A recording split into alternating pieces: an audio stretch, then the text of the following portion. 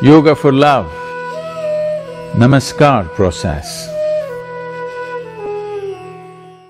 The word yoga means union, union of all polarities, of masculine and feminine, yin and yang, individual and universal, Shiva, Shakti, right brain and left brain, or whatever else you may want to call them. To achieve this blessed union, the simplest form is the yoga of Namaskar.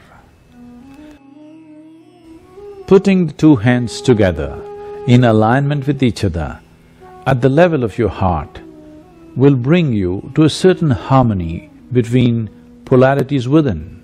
That in turn brings a sense of being united with whoever or whatever the Namaskar is aimed at. In placing your hands together, the dualities of your likes and dislikes, your cravings and aversions are leveled out, and there is a certain oneness to the experience of who you are.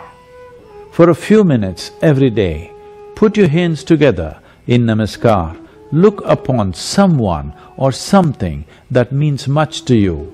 Maybe the sun, the moon, the clouds, the empty sky, the trees, the rock, your husband, your wife, your child, your mother, father, or a picture that matters to you. Look at that someone or something with the highest level of emotion that you can generate. In an attitude of loving attention, hold Namaskar for 3 to 5 minutes. Your life will be on a transformational mode.